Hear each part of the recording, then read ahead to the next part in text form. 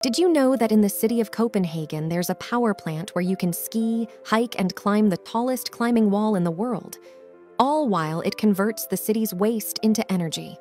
This is Copenhill, a project by big architects that has transformed one of the least desirable places in the city, the place your rubbish goes, into somewhere people actually want to visit.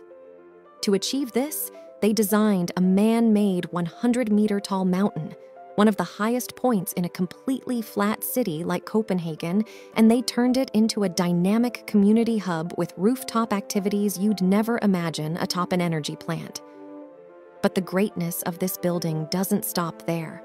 While people are skiing or hiking, the building collects waste from the entire city and burns it, producing enough energy to supply about 90,000 households in Copenhagen with both heating and electricity. And see the steam coming out of the chimneys? It's not toxic. It undergoes a cleaning process to ensure it's just water vapor. A water vapor that, on cold days, can even become snow for the 450-meter-long ski piste.